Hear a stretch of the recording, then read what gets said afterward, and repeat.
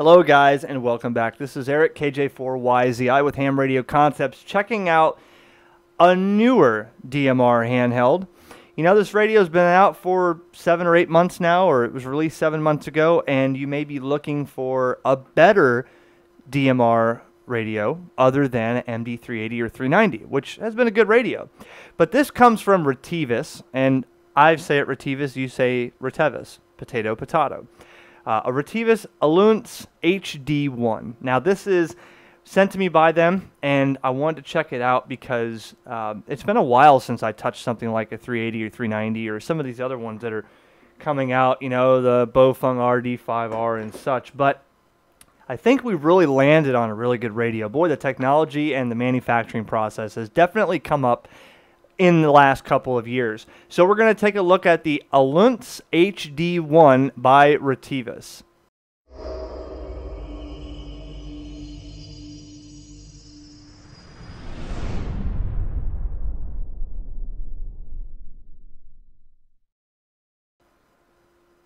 Now I'm going to sum this whole video up in about 2 minutes. Check it out. The reason I would want one of these, it has VHF and UHF. It's a dual band analog and digital, okay, with a color screen on it that we'll go through. Now, 100,000 address book contacts can be stored in here, okay? 3,000 channels, plenty of memory for all your frequencies and talk groups and contacts for your address book, okay?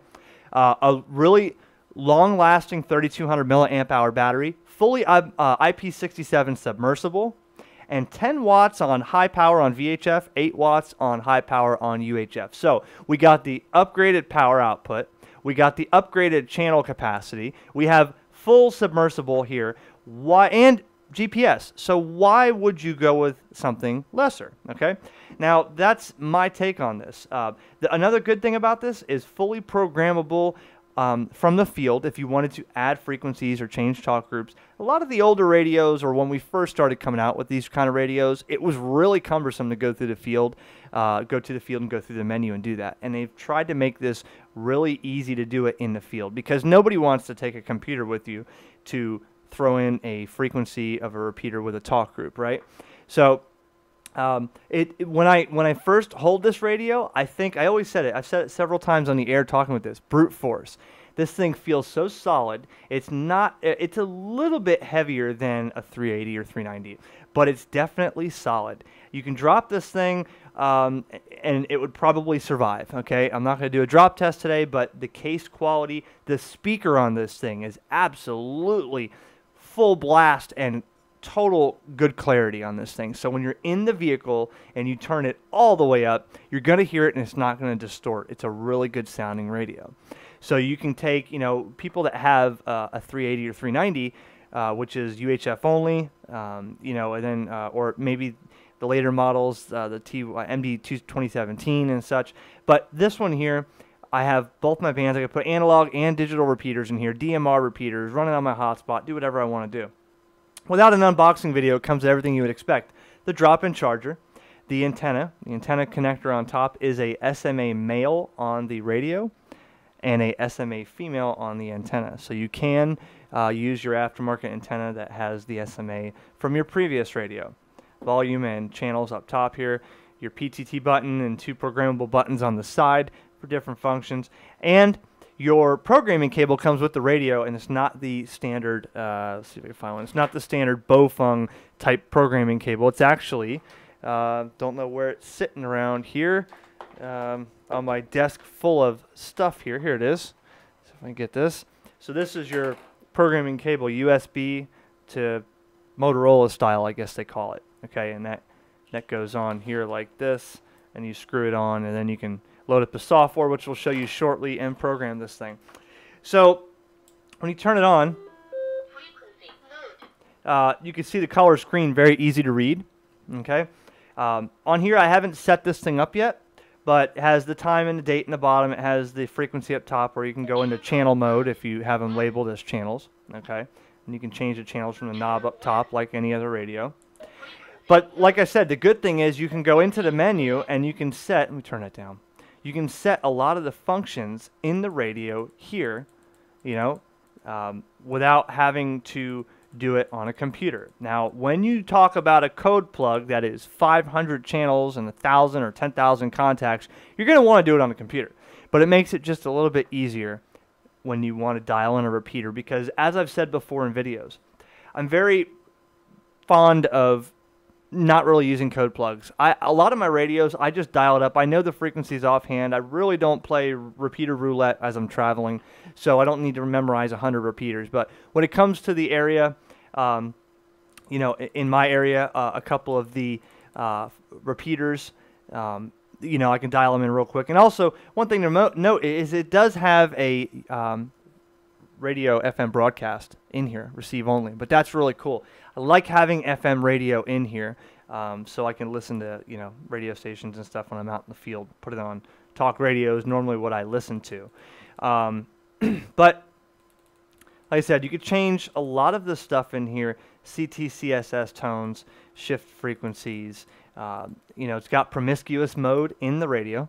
So another cool thing is the radio ID. You can put several radio IDs in the radio and have multiple users of this radio with several different DMR IDs. Here it is right here, radio ID, and you can see that I could set up to 32 IDs on here. So that's cool for me. I think that's cool that you can get this radio to your local club and pass it around for different people to learn DMR and to use it. You can program in, you know, all their different call signs, IDs, DMR IDs. And then, you know, you give it to your buddy John. Hey, John, check out this radio. Try DMR. Set the DMR ID to his ID, and boom, he can play with it. Then you can pass it off to somebody else, and they can choose their ID. Or if you're a multi-ham household, and your wife wants to take the radio for the day, she could change it to her ID. Pretty cool stuff. You know what I like about this radio with the battery? Check out the battery indicator up here. So, let's see, where's the focus? There it is, 30%. You see I'm dying here. So, this battery indicator actually does progressively go down and give you a percentage of battery left. I know a lot of the Chinese handhelds in the past always showed full battery until they were dead and boop, they were gone. And a lot of people always asked in videos, does the battery indicator make sense? Well, in this one it does. Right now I'm at 30%. You know, I'll be at 18% here soon, you know, and then I'll be at 4%. Then it's going to die. Let's take a look at the programming software real quick, the HD1 software. Now, this is Windows 10 that I'm running on, so it is working successfully. I did not have to install a driver. It seemed to have worked just fine. The port should be COM8 on my machine, and we'll go to read device. Now, it'll take a little while longer than any other radio you've seen. You see it kind of slows down here, so I'll pause. And we're successful on reading. Now, so I haven't put a code plug in here yet, and I've only done a couple things just to get me on the air with it through my hotspot and a local DMR machine. Now, in this video, I won't be showing you how to make a code plug. There's plenty of videos online. In fact, Ham Radio 2.0, Jason does a really good job at DMR code plugs and stuff like that. You can check out Ham Radio 2.0. So what I'm showing you here is the basic setting. Let's see. So the firmware on this can be updated periodically from Retevis. They do have firmwares, so you can note the number of the version you have here. This one's pretty recent. I'm not sure what version they're up to now. One thing I want to show you is the contacts. Now, this kind of looks familiar with a lot of DMR program softwares. You know, you have your zone information, your channels, you know, stuff like that. This comes with the radio. You can see here I only made 2 frequencies right here, just for you know, my hotspot and, you know, KJ4YZI repeater, DMR repeater in Wabasso, Florida. But if you go here to contacts, check this out, address book contacts. Okay, now the link is going to be in the description of where you get the database for your address book. And remember I said when you're talking, you see a screen pop up. It shows you the name of the person and the city they're from. Well, right here, 100,000 addresses you can add in here. And what I did was I downloaded a file from this website right here, radioid.net. And if you scroll through on the database, you'll see here there is a daily build of DMR IDs in the database for everybody. And I downloaded the user static CSV right here. Okay, and I downloaded that and I kept that in the desktop, and I'm going to import it like this. Now check this out. This is putting in everybody's DMR ID that's on file. Okay, right there. Now, if I mean, there's a lot of pages here. I don't even know. Yeah, I wouldn't be able to find mine in here unless I. Well, actually, yeah, I could. Let's see. Probably be on page 20. Let's see, because I know I'm 31123. Wow. Yeah, there's a lot of pages here. God only knows where my ID is, you know. You see the call. So if this call hits the screen, 1107706, if that number hits the screen, that's going to be KG6PMW, Cheryl Hemp, Morgan Hill, California. Okay, so that's your address book. If you don't have this in there, it's just going to come up with their DMR ID, and then you don't know who you're talking to unless you ask them. So this is pretty cool to have this. And then you can write contacts, and it's going to write it to the radio. Another thing, let's see, we don't use encryption in DMR. The zone, you know, you can see here I only have 2 channels or selected frequencies in my zone, the jumbo spot and the local repeater. And you could put more in here, and you could have multiple zones. So you're all familiar with that if you're familiar with a DMR radio. So the software looks kind of similar, you know. I'm going to write contacts here, and I'm guessing, oh, that went pretty quick.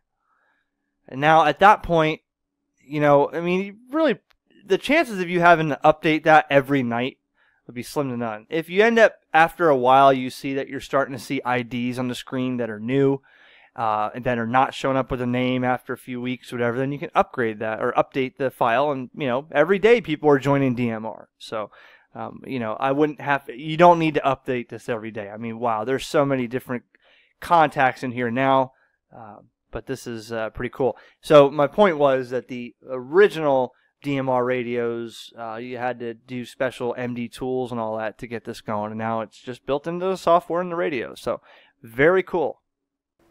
We'll see if anybody's on TAC 311 to test this out. And I'm using my new rugged spot to get into DMR. So if you haven't seen that video, check out my rugged spot. Let me see. KJ4YZI testing on 311.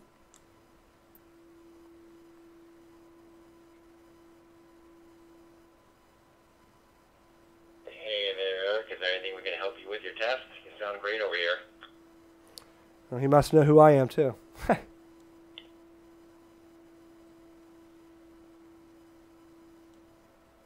Very good. Just testing a radio here and a hotspot, and just wanted to see if it was working.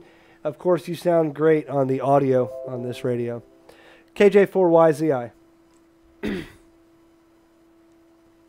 Now, for some reason, my IDs are not showing on the screen when they talk. The address book information.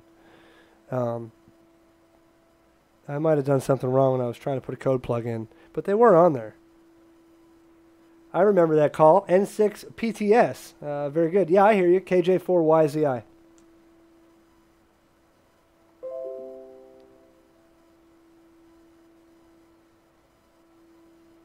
Okay, man, Eric. The only reason why I recognize you this time, buddy, is your call sign. I don't know. Are you congested or it's a new radio something? But you almost sound like you've been sick or something. Even if I'm sick, I make videos for my fans. Yeah, I'm pretty sick, man. I've been sick for over a week. Went to the doctor, and it's not getting better. So we'll have to hopefully get through it this next week. That's why I couldn't get to field day this weekend. Anyways, I won't hold you. I just want to test this radio. What does it sound like on this Retevis HD1, this DMR handheld?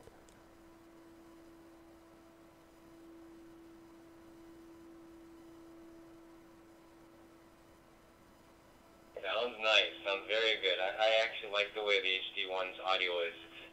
It's got a nice, smooth tone. It's not no brash sounding, like harsh sounding audio. Once in a while, a 380 can sound like that, and then once in a while, a 380 can sound amazing. But even the any tones once in a while can surprise you and get up there like that.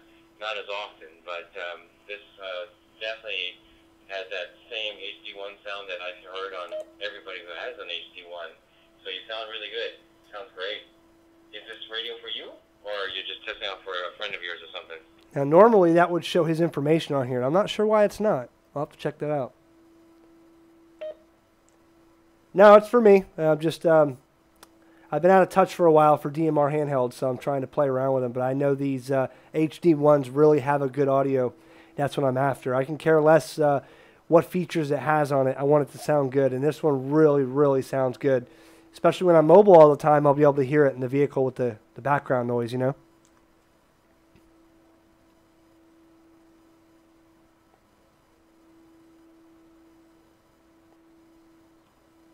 Even on the receive side, it's got a lot of audio output on the speaker, huh? Wow, I've been always eyeing that radio. The only thing that held me back right now from getting that rig is Ailunce's coming out with their dual band. August, maybe September-ish, I talked to the rep, and so I want to see how that one is. But if it wasn't for them making an announcement that they're coming out with, I would have already had that radio you had. And I talked to another guy maybe 2 weeks ago who just loves his HD1. And he says with the latest firmware update, it just took care of all the little issues that he had. I can't remember what specific ones he said he had, but he's just delighted with that radio. But yeah, you sound good on this side, Eric. Definitely nice audio. And obviously, if you're feeling better and your voice is your voice, you're really going to sound amazing as well. Well, glad to hear you on TAC 311, Eric. Hopefully we'll catch you out here. But you did end up getting me to spend my money, and I ended up getting that the Kenwood D74. I'm trying to get it on the air on D-Star. It's not as easy as I thought, but I finally got something up on the air this morning and made a contact, so I'm happy about that, but definitely I have a lot to learn, I can tell you that. So there you have it. You know, this radio, there's a lot of features I didn't touch on. You know, there's a lot of things I could have showed about this. But this radio is by far one of the really best sounding radios that I've used with, you know, like a 380, 390, but better. One thing I do like here is the missed list here, so I can go in and I can see the last few calls, DMR IDs that were missed. So I could see, okay, well look, Jim was, you know, on there and I didn't hear him. The problem is, like I said, I had the list in here, and then I started playing with code plugs and firmwares, and I think I lost the list, so I got to put that back in, the address book list. But anyways, other than that, this radio is really a nice sounding radio. And please watch in the next couple of days, if my voice will permit, I'm going to make a video that's going to make sense and be very important for a lot of digital users. And I want you to watch that video. It has nothing to do with a specific radio or a review, but it's really something that needs to be addressed. And I hope you watch that video in the future. Also, check out the video on my rugged spot, which is up. And more videos on the way. 7-3 from KJ4YZI.